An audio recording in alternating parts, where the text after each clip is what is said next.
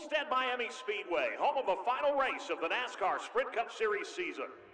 To win it all, everything has to go your way. Anything can happen out on the racetrack, but you have to have faith in your ability, no matter what. Incredible driving by Carl Edwards in the 99. You've got to stay strong through the hard times, and you've got to fight for every position. And Carl Edwards is slicing his way through this field. Guys, this car is perfect. Gain the advantage by outthinking your opponents in the pits. Man, that is a great strategy, guys. Edwards takes 2 tires and comes out right behind Stewart. Great stop. And at the very end, be ready to seize your chance. Here comes Edwards. Tries to go high, but Stewart blocks.